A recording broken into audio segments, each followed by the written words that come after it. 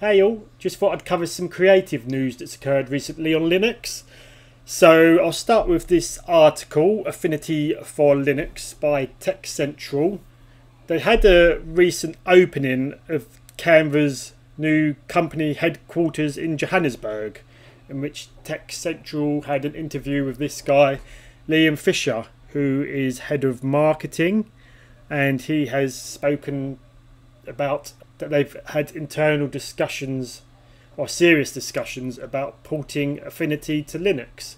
So maybe all the efforts via Wine has made them take more notice. I know there's been a lot of requests over the last couple of years, but maybe they're seeing just how many people are looking to use it on Linux and considering it a viable option. So that's cool.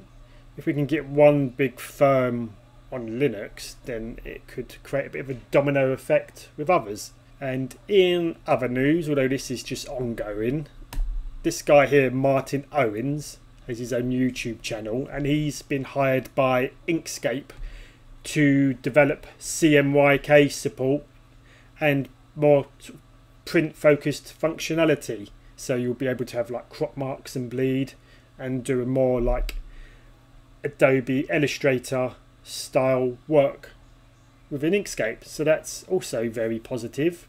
Let's face it, Scribus is like going back to Adobe PageMaker in 1998. So if you're interested in following the developments on that, I'll put a link to his YouTube channel in the description. He seems to do weekly updates on this subject. And we have the release of RapidRAW 1.46, which has some bug fixes and library updates.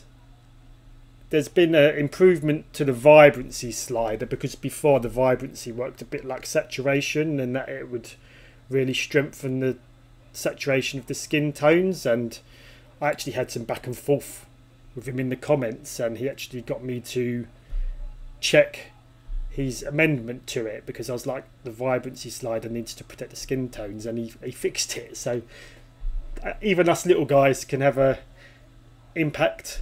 So it's very worth getting involved with anything open source, because they do listen.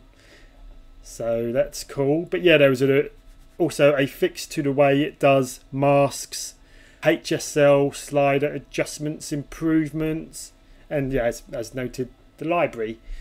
And also another recent bit of progress is Winboat 0.9 was released. That has integration of Podman now, which is another way that it uses Docker originally, which connects to a virtual machine in its own window, so the applications can be separate from Windows and make it feel more native.